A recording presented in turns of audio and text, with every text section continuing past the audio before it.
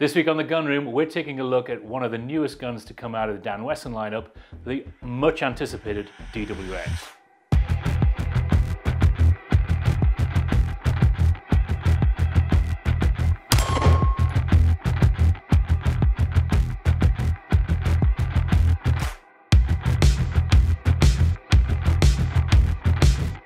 Now, Dan Wesson teased this gun back at SHOT Show 2019 before the world lost its collective mind, and I was pretty excited to see it, I have to admit, when I saw it in the booth.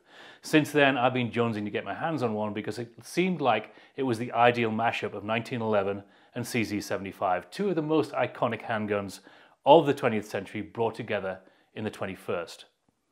Now that I actually have one, it's more intriguing than that because it's not just 1911 and CZ75.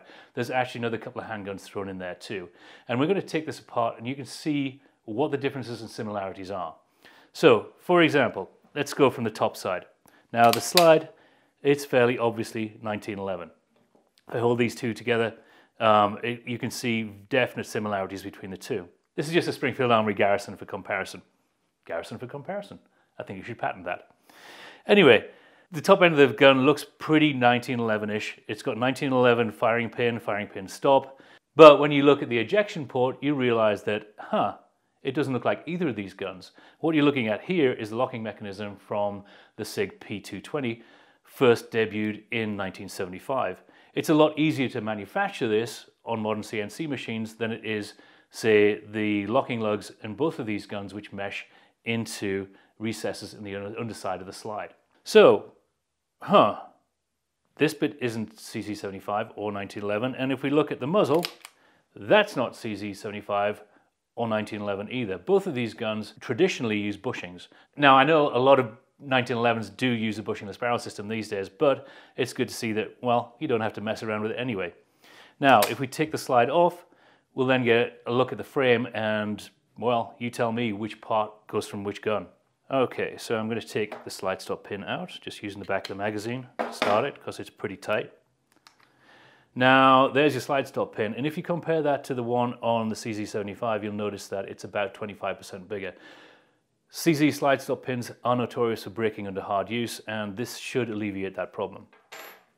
If we take the slide off, recoil spring is non-captive. It's kind of like a full-length guide rod in a 1911, and so you can change that out, change your recoil spring to suit your own individual preferences. There's the barrel, and if we take a look at the locking lugs, so Browning high power style cam path and a SIG P220 style locking block in there. The extractor is external, so more like CZ75 than a 1911, and it's quite long as well, so you should have no problems there with extractor longevity, or tuning for that matter. Alright, moving on to the frame. So, backstrap profile is very, very CZ75. No escaping that, but when you look at the back of the backstrap, it's actually inlet for a mainspring housing just like a 1911. And the ambi safeties are very, very 1911 pattern. It isn't until you look at this area very closely you realize that, hang on a minute, that looks like the chassis system out of a SIG P320. And lo and behold, it is. The front and rear guide rails and the fire control unit can both be detached out of the gun, leaving the grip itself, and this is actually the serialized component of the gun. So, how useful this is going to be in the future, I don't really know, because there's a lot of machining steps in this steel grip. So, how much you're going to be saving by swapping around fire control units like a SIG? Probably not that much, but it does illustrate some of the thought that's gone into the engineering on this gun.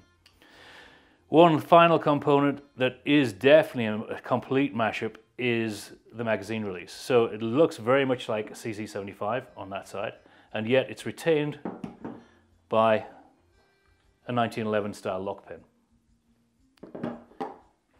Okay, so what would I use this gun for? Quite apart from just shooting it for the hell of it and because it's awesome fun.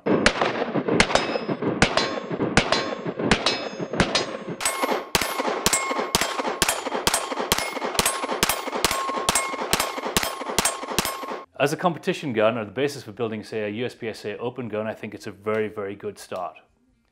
The second thing you could use it for, if it does come eventually with an optics cut, yes, you noticed that, didn't you? That it is 2022, almost 23, and this gun launched without being optics ready. So if it did have an optics cut in there, then I would probably use it in IDPA for carry optics there. Obviously, with it being single action only, you can't use it in USPSA carry optics. But I got to think that the majority of people who are going to buy this are actually just going to buy it just for the joy of shooting it. Because like I say, take it to range, it shoots flat, it tracks very well, it's surprisingly well balanced, and it has the CZ75 ergos, which fit the majority of people's hands. Am I going to tell you you need to rush out and go and buy one of these? It is, after all, about $2,000 worth of handgun. Absolutely not. But in the same vein, would I recommend that you run out and buy a Porsche as a grocery getter, or a Rolex when a Timex would do? No, they're statements. And if you like the finer things in life, then you really should check out the DWX.